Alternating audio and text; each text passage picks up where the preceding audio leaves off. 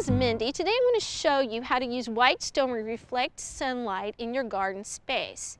Now, using white stone in your garden space is not only decorative, but it's functional because it can reflect light onto plant material. But keep in mind, some plants don't like that light intensity, so make sure when you're using the white stone that you're using it around plants that can benefit from that extra sunlight. Now, believe it or not, grape growers use this technique to increase grape production. They will put white stone around the grape plants, and the sunlight will hit that white and bounce the light back onto the plants, which equates out to a higher yield. The steps involved in this is selecting a garden space that you want to increase the amount of sunlight.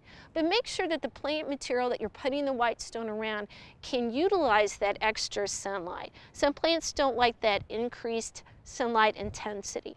The steps involved is simply choosing your location and sprinkling your stone around your garden plants. But keep in mind that this stone alone cannot be used by mulch. It doesn't really work that well as far as protecting your garden from any type of weed invasion.